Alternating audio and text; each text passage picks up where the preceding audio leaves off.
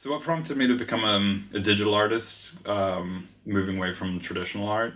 Although I do think both are kind of integrally entwined, and certainly in my position, I always have to keep up the traditional side as well. It's almost like going to the gym, drawing every day. When I graduated fine art school and I studied contemporary fine art at university, a friend of mine told me that people paint stuff for films and TV, and I was like, wow, that's pretty cool. And then I discovered Photoshop on a Wacom tablet, and then it was this mere kind of learning how to translate what's on a canvas to putting onto a screen.